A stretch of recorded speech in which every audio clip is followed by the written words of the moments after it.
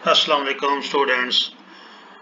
तो नेक्स्ट हमारी डिजीज़ है red rot of sugar cane, जिसको हम उर्दू में या पंजाबी में कह लें गन्ने का रत्ता रोग जो है वो कहते हैं। तो that is the most important disease of sugar cane. इसका कॉजल ऑर्गेनिज्म जो है दैट इज़ कोलेटोट्राइकम फाल्केटम, ऑर्डर जो है मेलानकोनियल्स जो है ऑर्डर है, और मेलानकोनियेसी जो है फैमिली है। अक्रेंस एंड इम्पोर्टेंस जो है वो all around the Punjab and Sindh जो है ये वाइडली डिस्ट्रीब्यूटेड है, और जहाँ जहाँ पे शुगर केन ग्रो किया जाता है वहाँ वहाँ पे ये पाया जाता है। और it was first reported in Java in 1883 and in सब continent it was reported in 1906। Symptoms क्या हैं, जैसे कि आप यहाँ पे देख रहे हैं, रेड ब्राइट स्पॉट्स विद ऐश, यहाँ पे आपको नजर आ रहा है red bright spots with ash grey centres on the mid rib of the leaves. इसी तरह विदरिंग हो जाती है थर्ड और फोर्थ लीव की from the top due to infection of this pathogen. Fruiting bodies develop on the cane rind, तो यहाँ पे फ्रूटिंग बॉडीज जो डेवलप होती हैं नियर द नोड्स करीब जो ये फ्रूटिंग बॉडीज जो ज़्यादा होती हैं, जैसे कि यहाँ पे आप देख रहे हैं। In cross sectioning of sugarcane, red areas along with white areas can be seen longitudinally. यहाँ पे आपको red areas जो नज़र आ रहे हैं along with white areas, तो ये एक longitudinal section है इसका केन का।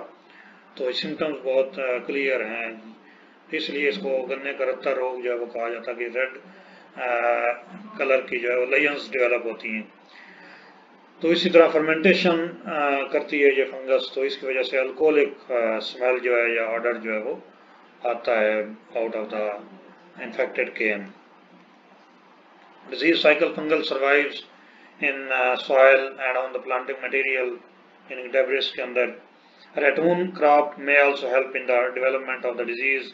Rain, irrigation water, wind and insects also spread the disease, and 22 to 27 degrees centigrade with high relative humidity are very important contributors, or you can say abiotic factors which are responsible for the spread of this disease.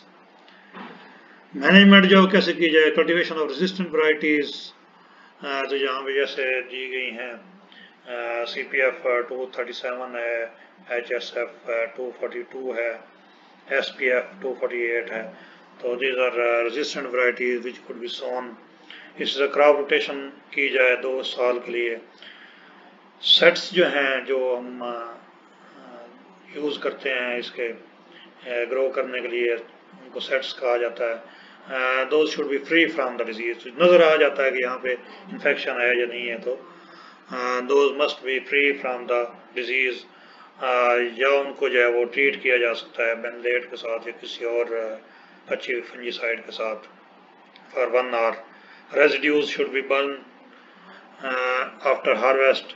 Ratoon crop should be discouraged after first crop is infected. तो ये था sugar cane, red rot of sugar cane के बारे में, जिसको गन्ने का रत्ता रोग भी कहा जाता है।